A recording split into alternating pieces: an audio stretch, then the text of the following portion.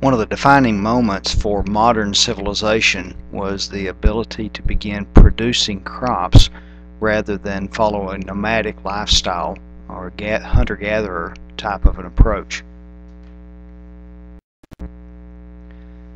As a part of that, tillage has been absolutely integral to crop production since the very beginnings of agriculture itself. There are a number of beneficial aspects to tillage. First and foremost, the ability to combat weeds, but also provide a seed bed that is appropriate and best suited for crop planting and crop growth. However, we also face a number of challenges, particularly from a soil erosion standpoint and from water quality from the sediment that washes off of these fields. Tillage has evolved over the centuries and began with animal-drawn agriculture and has moved now into the modern day mechanized tillage systems that we have now.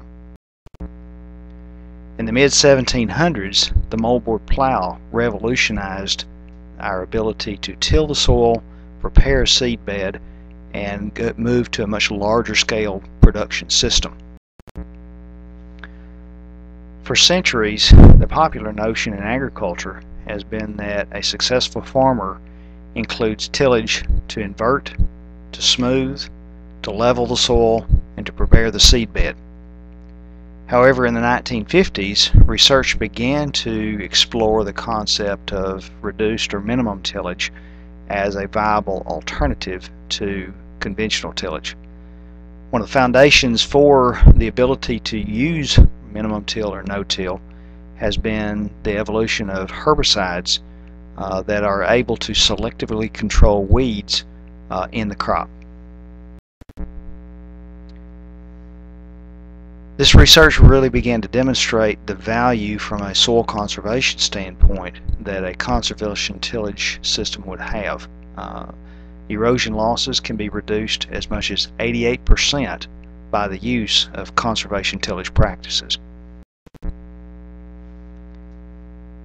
The 1985 Farm Bill, also known as the U.S. Food Security Act of 1985, dramatically changed and enhanced the opportunities and the expectations of conservation tillage. The Natural Resources Conservation Service of the USDA was tasked with scoping work and introducing compliance monitoring for conservation tillage programs on highly erodible soil. Producers with highly erodible soil or with wetlands were required to meet these expectations and compliance practices that were mandated. Growers were also allowed to participate in commodity programs, USDA farm programs, but they were required to have an approved conservation plan by the NRCS in order to meet the compliance standards. Deviation from the plan meant non-compliance, which jeopardized their funding opportunities through the federal farm programs. One of the major advances in allowing effective weed management with conservation tillage has been the development of transgenic glyphosate-resistant crops. This herbicide is highly effective on a very broad spectrum of weeds and can be used very effectively in reduced and no-till systems either prior to the crop establishment or after the crop has emerged. The development of Roundup Ready or glyphosate-resistant crops has dramatically impacted, in a positive way, the ability to use conservation practices, and now the majority of many of the major crops in the United States have glyphosate-resistant technology genetics. This graph demonstrates the rapid and widespread adoption of the glyphosate-resistant technology, with now nearly 90% of the soybean acreage and well over 65% of the cotton and corn or maize acreage grown with glyphosate-resistant. Along with the increases in adoption of glyphosate-resistant technology have been the decline, the dramatic decline in fact, with other herbicides that are used. This graph shows that back prior to 1998, when glyphosate-resistant technology was brought forward, that we had as many as 15 to 20 different herbicides that were used on at least 5% of the U.S. soybean acreage. In 2004, less than 2 herbicides on average were used on more than 5% of the soybean acreage. What this has done from an evolutionary standpoint has been put extreme selection pressure on the weeds that are present for the selection and evolution of herbicide-resistant weeds. Herbicide-resistant weeds are now one of the greatest threats to agricultural productivity in the U.S. and worldwide. They are also a major threat to the gains in conservation tillage that we've experienced over the last 20 years. Probably the best, or we might say the worst example of that has been glyphosate-resistant Palmer amaranth or pigweed in Georgia. This photo was taken in a late season in a cotton field in 2009 and demonstrates a complete loss of the crop based on the presence of these weeds. These weeds, by the way, had been sprayed multiple times with Roundup and with other herbicides in attempts to control them, and they were not successful, obviously.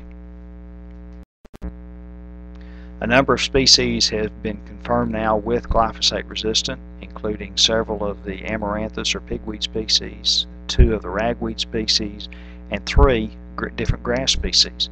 Worldwide, 13 other species have also been identified with resistance to glyphosate or Roundup.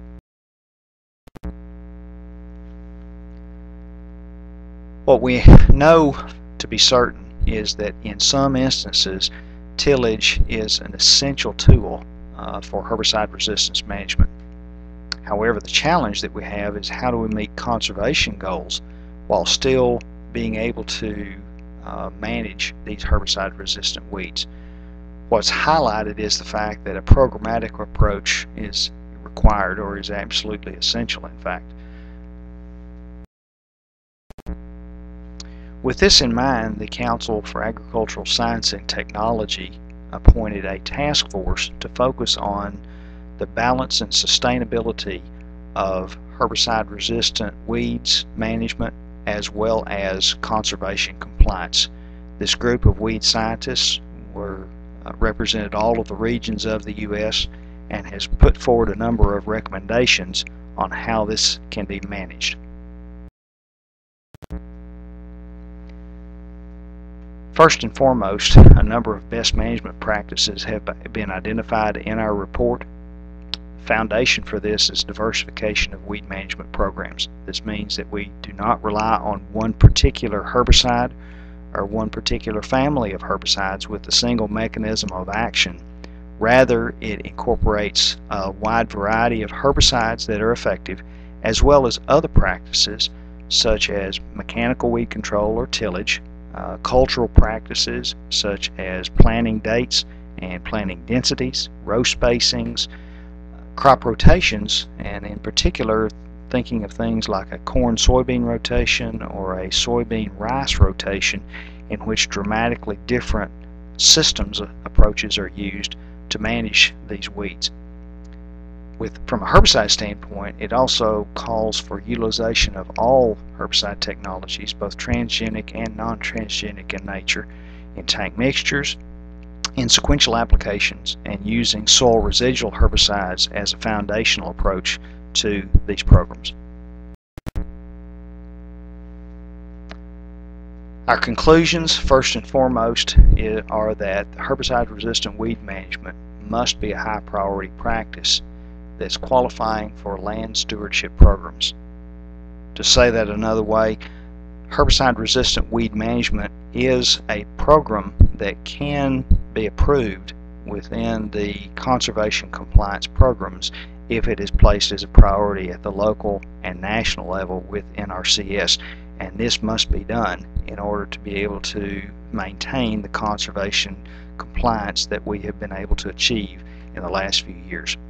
There's full recognition that tillage is an essential tool for herbicide-resistant weed management. However, it must be done in such a way that conservation compliance can be accomplished. This is absolutely critical and will require a broad community with a wide diversity of thought to be able to achieve.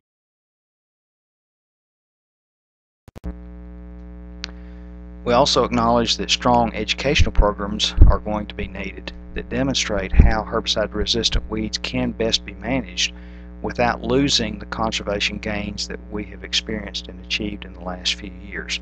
At the same time, we also know that there is research gaps and that we need further research to be able to best meet the needs of balancing herbicide-resistant weed management along with soil conservation compliance. For more information, you can go to the CAST website and download our issue paper and look at the recommendations that we have provided.